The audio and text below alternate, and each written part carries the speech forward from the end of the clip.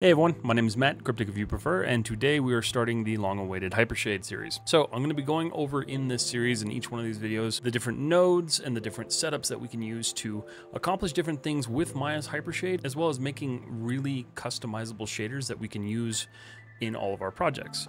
So today we're going to be going over 3 nodes. I'm going to choose 3 nodes for each one of these videos just to keep them kind of short and sweet, but also allow you to learn what each one of these nodes does and how we can use them to get the results that we're trying to go for. So today we're going to go over the multiply divide node, the AI color correct node, and the aiLayered shader. The last one is technically a shader, but the way it plays into it, we're still kind of working with it as a node, so I'll explain that when we get to it. If you're new to the channel, welcome. Please make sure you like and subscribe because there's gonna be more videos on this. And if you wanna take that support a step further, you are free to join me on Patreon.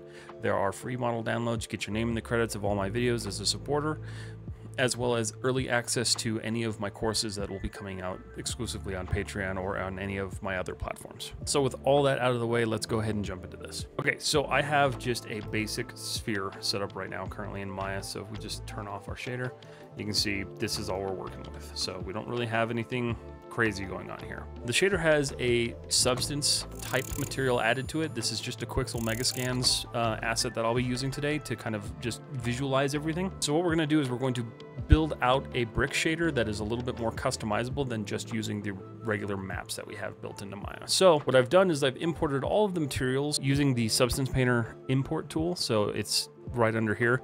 You can do this for multitudes of different materials. They don't have to just come from Substance Painter. It's actually a really nice quick way to build out a standard surface shader and then not have to drag nodes around and do all that stuff. So it's a little bit of a shortcut. I've got videos on that if you're curious, but let's go ahead and get this rendered out and we'll see what we're dealing with here. So if I go to renderer, change it to Arnold, you're gonna see right now we just have this really basic lit brick. In fact, let me just kind of light that up a little bit more. Right now, this is really just a couple of maps. I have disconnected the diffuse map because this is kind of where we're gonna start focusing. So I'm gonna go ahead and maximize my Hypershade here. We're gonna go up to Windows, Rendering Editors, and Hypershade. All right, so we got Hypershade open here. So looking at this right now, this is just kind of a standard import from the Substance Painter tool. So if you've used it before, you're kind of familiar with how this looks. So the first node we're going to look at is what we would use if we were going to add ambient occlusion to our maps in Maya. So we're going to use what is called the multiply divide node. So we're going to take both of our ambient occlusion and now our albedo map, and then we're going to go ahead and hit tab, type in multiply divide. That's going to give us this multiply divide node. This node is going to take both of them and kind of merge them together. And you can do a couple of different computations for this, but this is really going to do is take that AO grayscale texture and then multiply it on top of the albedo map. So it's going to darken crevices and just give us a much nicer looking shader. So currently, if I take this and I put this off to the side here, and if we take this, put this off to the side here. So if we look at this, we're gonna look at Maya here. Okay, so we have our shader right now. So what we're gonna do is we're gonna take our albedo and we're going to drag the out color into input 2. And then this output is gonna go directly to the out color of our brick material. So we'll drag this all the way up here to the base color. A little hard to do with the screens this small. Base color. So there we go. All right, and I messed up. That actually needs to go into input 1. So then we're going to take the out color of our AO and we're going to drag it into input 2. And you can see over on this side, our crevices start getting darker. Everything kind of darkens up, so we get that nice kind of lighting effect. This really helps to work with the displacement map that we already have visible on this. Okay, so this already kind of takes care of how you would normally set up one of your texture maps, but what if we wanted a little bit more control? This is where we're going to talk about our next node, which is going to be the aiColorCorrection node. So I'm going to go ahead and expand this real quick. So what I want to do is I'm going to go ahead and flip these because they're just kind of out of order. So with our albedo map, let's say I want to change the color of my brick. We're going to disconnect that real quick. We're going to go tab, type in aiColorCorrect. This is going to be our color correct node. So what this is going to allow us to do is change a bunch of different image properties of the texture file that we're plugging into it. So we're going to take our out color, go into the input. We're going to take our out color and go into the input of our multiply divide shade.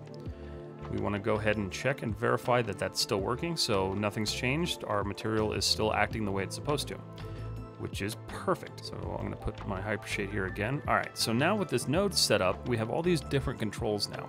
So if I wanted to change my bricks to like blue or purple or anything like that, I can control that with the hue shift. I can also change the saturation of my textures. There's a whole lot that I can now do with this to better control and change the texture without having to take it into like Photoshop and manually adjust it and then re-import it. There's a lot of this stuff that we can actually do natively inside of Maya. So these tools are really important. These nodes are really important to learn. So the next thing I want to do is say I want this brick to be set up in an alley that has a bunch of graffiti on it. So how would I go about accomplishing that? This is where we're going to go over the aiLayered shader node. This is technically its own shader. So what this node allows us to do is to take multiple shaders and merge them into one standard material. This is where we start to build a more kind of complex library of materials. So we're going to leave our brick the way it is. This is good. This is set up. We can control the brick however we want to, but we're going to disconnect this. And then that's going to leave our surface shader. This surface shader is the node that is technically applied to your model. So this is what matters. So if I kind of close this right now, you can see that the only thing showing up now is displacement, and that's what we want. So we're going to do a couple of things here. We're going to go tab. We're going to add AI standard surface. We're going to add a new one of these. We're going to delete that because we don't need it. We are also going to add a file texture. So we'll hit that. And if you want to link this place 2D texture to this other one, you can. I don't usually generally do that, so it doesn't really matter. So this is where we're going to start building out our new material. So the first thing is we need to assign a file to this. This file texture node is going to be this transparent file here. We're going to hit open. And that's going to be kind of our driver for this. This standard surface is going to be our color for this. So the next thing we'll set up is we're going to create our aiLayered shader. This is going to be our main shader. We can delete this. And so now we can start to kind of rebuild this a little bit. So this out color is going to go into our surface shader because this is going to be the main driver for all of this now.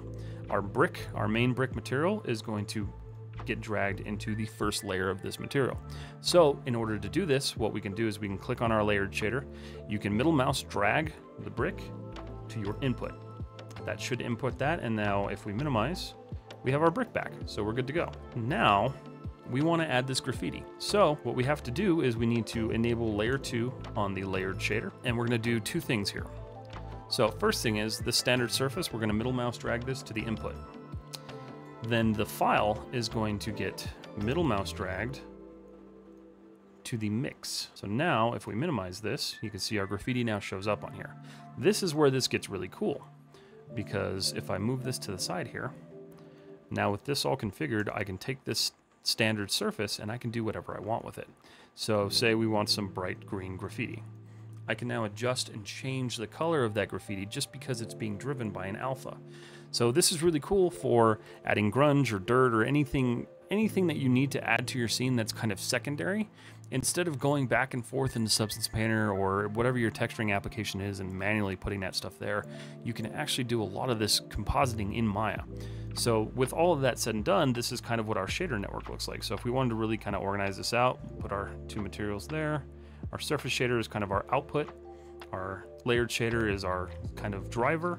And we have this file down here. So all we've done is add two new nodes to this system, but it's given us this infinite control now. So if I want this bright green graffiti on a blue brick or a purple brick, I can do that. So this gives us the control to change the material at really nice minute levels. And these are the first three nodes that I felt were really important to talk about in this series because these are how we can do a lot of like independent mixing. So that's going to be it for this video. Again, I wanted to keep these short and sweet. We went over the three nodes. We went over multiply divide. We went over aiColorCorrect, and we went over aiLayered shader. So there's a lot you can do with this, just this initial setup, especially with like the ColorCorrect node. So I implore you to take some time to explore these and kind of play with the different settings to get familiar with them because in each sense, each one of these nodes has its own different set of controls and they're very important to learn and figure out what they can do. But I hope you enjoyed this video. I'm going to do more of these on separate nodes. We're going to explore each different type of node because this is something that I feel like a lot of people haven't done. It's important to understand these nodes and what they do, especially if you're going to be some sort of like technical material artist. You want to understand how these work. So each video is going to go over three new nodes or a combination of nodes from other videos. We're going to work through the different things that we can do with all of these, and this will hopefully be a really good series that'll get you kind of familiar with Hypershade and how it works and how materials inside of Maya work, as well as it'll give you a baseline understanding to know what generally in most 3D applications these nodes kind of do, because most of this stuff carries across multiple applications. So the reality is that multiply divide nodes in Maya, Blender, Houdini, whatever, they all generally do the same function. They're all just mathematical functions. So it's good to have an understanding of these. But I hope you found this video helpful. If you did, leave a thumbs up, give me a like, and let me know in the comments down below if you'd like explanations further into these, if you want to dive deeper into what these nodes do. I'm always curious to figure out what it is you guys want to be learning, so let me know in the comments. It's the best way to engage with me and kind of figure out what we're doing and what I'm making content-wise for you guys. So thank you so much for watching, and I will see you all in the next video.